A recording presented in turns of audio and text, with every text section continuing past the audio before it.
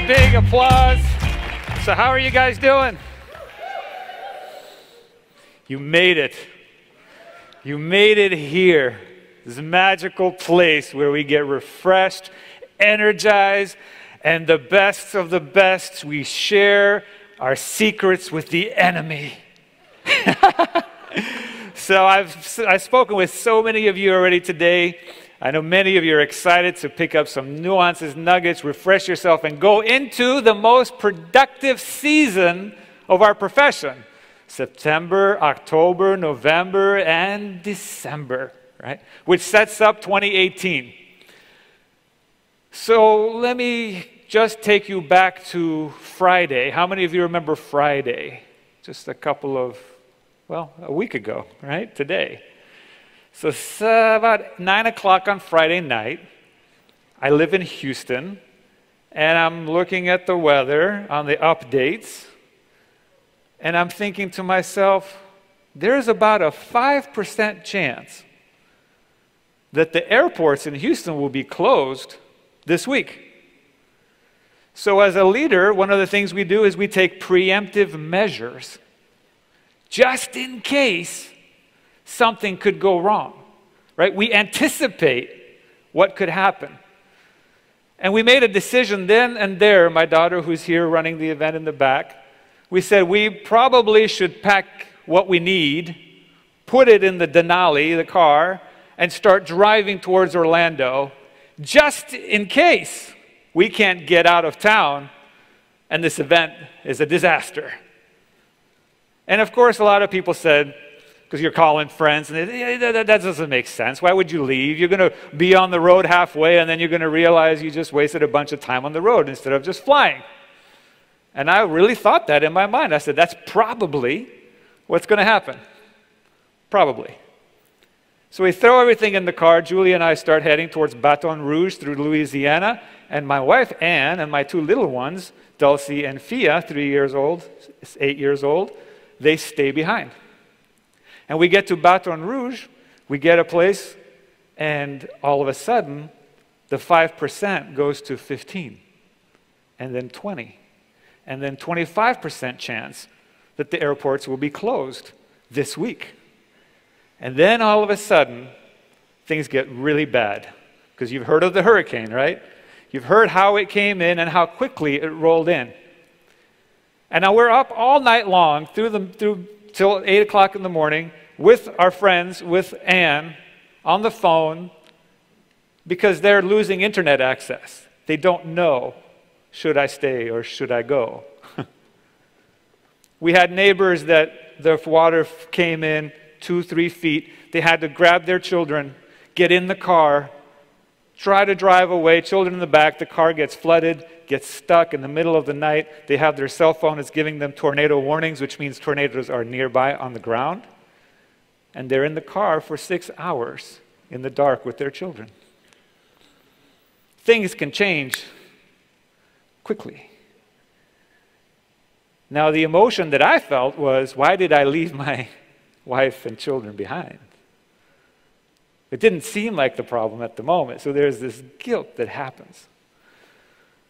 So, just to give you a little idea of what is going on, I'm going to hit the slide here. We've got to go back one. So this is the 10,000 sky view. It looks beautiful, actually, doesn't it? Like, in a way, it looks like a beautiful image.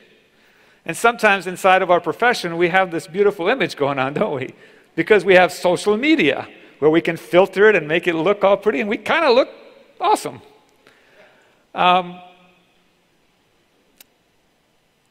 This is what one of the freeways in Houston looks like normally. So this is 610 East, something that I would drive probably a couple times a week. It's about 12 lanes across. Once the hurricane came, it looked like a river. Once the hurricane came, everything changed. It didn't matter which neighborhood you lived in. It didn't matter how you voted. It didn't matter anything. Nothing mattered. You were just stuck. And of course, from the high view, those are all freeways that look like rivers. Those are actually freeways right there. That's I-10, which is the major freeway that goes between the west and the east of the country. Nobody can pass through. This is what neighborhoods look like. Houston is the size of Israel. Houston is underwater. If you take the last 3 hurricanes, Katrina, Andrew, and Ike, and you combine all the rainfall from those 3 hurricanes, it's less rainfall than what hit Houston in a 48-hour period. 55 inches of rain. You could look for miles. I've had a friend go up in a helicopter, and it just continues and continues. And it's difficult to have empathy when we're not there. And inside of our profession, empathy is one of the key ingredients so that when we're sitting down with, just like somebody that Randy explained, many of the examples, to put ourselves in their shoes and say, let me see how you see the world, and then let's together, shoulder to shoulder, go help change your family's life and your family's future. See, it's not about recruiting 500 people at once and then trying to recruit 500 more the next month. It's about finding the one, finding empathy, getting to know them, putting your arm around them, and then let's go to work together. That's our profession. That's what separates us from everybody else. So I'm just showing this because it's difficult to have empathy. And I can tell you, you can feel the emotion, right, in my heart, because I have hundreds of text messages that I haven't gotten back to. Some of them are checking in on me and my family. Some of them are saying, how could you help me? We've been connecting people from this side of town to that side of town. That's what we do, right? That's what we do. This is how deep the water is. That's a light sign. That's South Sam Houston Freeway. Thousands of people go on that road every day. Hundreds of thousands, because the city holds 5+ million. This is what resilience looks like. This is what fortitude looks like. This is what it looks like when you say, you know what? Whatever happens, it's a blessing. Let's go out and take it on. Right? Whatever happens, we're going to turn this into a future victory. Whatever happens, we're going to band together and get it done. This is a couple of miles from my home. People in boats. The Cajun Army showed up. Those are our friends from Louisiana. They get in their boats and they came over and they have a gun there in case there are looters, and then they go and pull people out of the water and out of their homes. Children are affected by this. Doesn't matter who you are. This is what we do. And the message for me, and I can tell you I've been on the phone with over 100 people from Houston. There's not a strong Texan that hasn't cried with me. Because the emotion of a quick, rapid tragedy, then coupled with the emotion of all the volunteers and people that are helping, it's a lot to take on. Now you look at this line here, and you say, is that a line for food? Is that a line for iPhone upgrades? Is that a line for free pizza? Right? Is it a line for water maybe? Because this is in Houston. This was taken just a couple of days ago. What is the line for? And you know what this line is for? It's a line of people volunteering to help.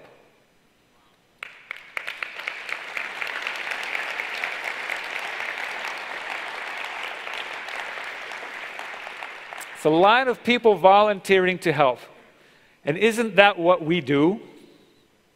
Aren't we actually going out there, finding the mom that works at the Dairy Queen, that is crying herself to sleep with 2 children, and saying, I have to find a way to have a better life for them. I've got to find a way to be home with them more. I've got to find a way.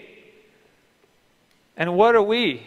We're that line of volunteers that are going out.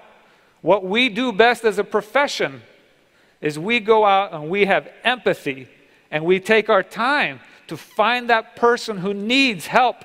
We put our arm around them. We slow down. We listen. We empathize. We offer help even though immediately that doesn't give us reward. You know, our reputation, we make our money based on the ones who stay, but our reputation has to be built on the ones who leave.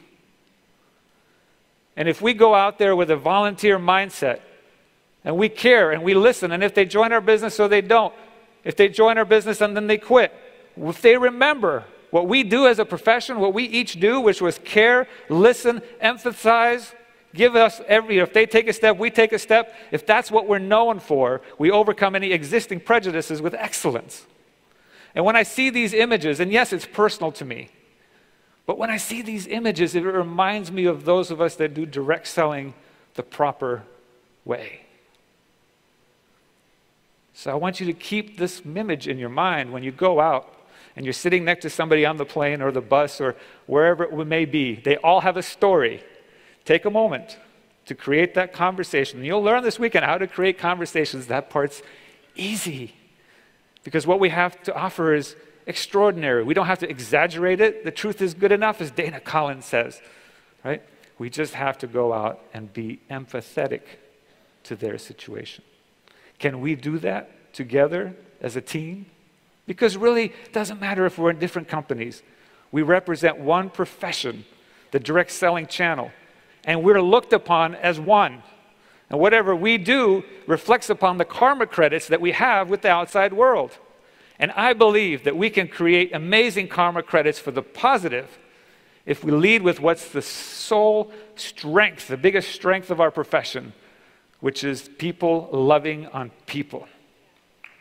People loving on people. So, we need to get a new mindset. And what I mean by new mindset is a new perspective, a new way to look at our situations, a new way to look at our circumstances. Get our mind ready for this coming year, because we have a lot, all of us, on the line for this coming year. It's going to be a year filled with blessings, miracles, opportunities. Doesn't matter what we're going through, right? Don't waste another year if you feel like that's happened to you, right? There's somebody in Houston on the second floor of their home wishing, praying to God they could switch spots with you right now. Don't put it to waste. They wish they could have that. Doesn't mean they're not going to be fine. They will be fine. Right? Houston, they're going to rally together. Houstonians rally. Now, there's a faculty member named Jerry Scribner. How many of you remember Jerry's story from a couple of years ago, right? Jerry's an incredible heart-giving guy. And maybe he's watching if he has internet. Jerry, hi. We're always thinking about you. Jerry's in a shelter right now in Houston. His house has been mandatorily evacuated. It's going to be flooded because they're letting a dam out. And he's been in that shelter for the last 5 days. And we get updates, through Snapchat from his daughter. I text him every day. And you know what Jerry's done? They put him in a shelter with Mattress Mac. Mattress Mac is a hero, folk hero in Houston who started a furniture store and expanded. And the moment that there needed to be shelter, he opened his furniture stores and he let people in. And people said, well, you got new furniture there, and you've got new couches there, and you've got new beds there. They're going to get ruined. And he said, that doesn't matter. Let the people in. Create a shelter. And Jerry's over there. And of course, it's so difficult for Jerry and his family. And you know what he's done? He's taken this opportunity. He said, I'm going to turn this into a victory. And what Jerry's done, he said, I am going to stay here, even if I can leave, to continue to serve those that are in the shelter. That's happening right now from one of our faculty members. He's not going to be here this weekend, but that's what he's doing because he's decided to continue who he is as a Christian, that's his faith, and who he is as a direct seller, and who he is as a human being, which is, even if I'm in dire straits right now, I'm going to keep helping people that are coming in. And I want you to give a hand to Jerry. You got this, Jerry. And when I say Jerry, that's his wife as well and his children. They're all in. Jared Maidenberg is one of the faculty members. He's in Houston as well. He's helping out. He can't get out. My wife told me, she said, Art, or honey, she doesn't call me Art. I said, honey, you're going to come back to an empty house. I said, is everything okay? Because we call each other 5 times a day right now. which is more than normal. And she said, yes, I just want you to know that you're going to return to an empty house. So what do you mean? She said, well, I've given away the blankets, I've given away the pillows, I've given away your shoes, I've given away all the food, and there's nothing left in the house. And I said, fantastic. Perfect. This is why I love you so much. And it's not just her. It is literally hundreds of thousands of Houstonians that are rallying together. And I share this with you because if I can think of one profession that epitomizes that, it's us. It's the direct selling profession. And so my challenge this weekend for you is to take what the faculty is going to be teaching you. We've set this event up, and of course there are a lot of people missing because Houston's a hub. So all our friends from Houston can't be here. All the flights that go from South America into Houston to here, many of them can't be here. A lot of the flights around the country are affected because Houston is a hub for Southwest Airlines, for United Airlines. All those pilots are grounded. All those flight attendants are grounded. So your job today, and those of you watching at home on simulcast, is to be more attentive. Be 3 times as attentive as you normally be for the 3 people that are missing in your spot right now. Be 3 times as loud, be 3 times as supportive, and be 3 times as charitable and giving and compassionate as you can possibly imagine. Because this is going to be an incredible weekend. The lineup that we have for you, as you can see, the stage, everything is designed for your learning so that you can step into your greatness, into being legendary. Can you do that?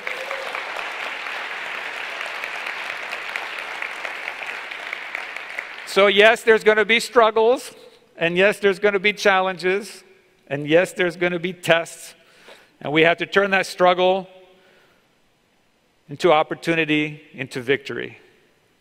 And some of you probably have organizations in Houston. My suggestion is reach out to them. This weekend, we're going to be talking a whole lot about retention. How do we keep more of the distributors and customers we have? How many of you be interested in more points on that? All the faculty has been instructed within their talks to have retention factors. On Sunday, I'm doing a whole talk just on retention. Some of the things that you may not even be thinking about you should be asking will be covered in that session. One of the things I do is every morning, after I go through my morning ritual, I send out 10 text messages to people within my organization or just people that I love. Text messages of encouragement, of love, of support, of volunteering to see if there's anything I can do for them. Every day.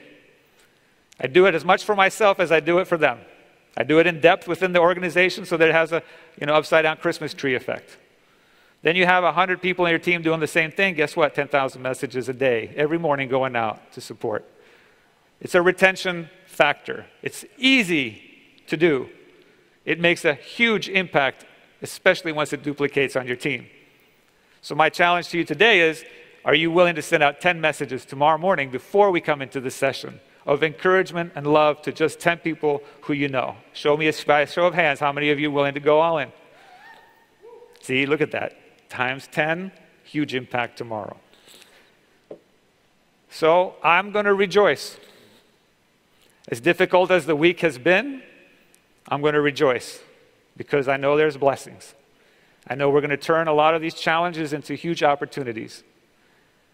And I'm looking at this room right now, and I know many of you, and I know that the next year is going to be extraordinary.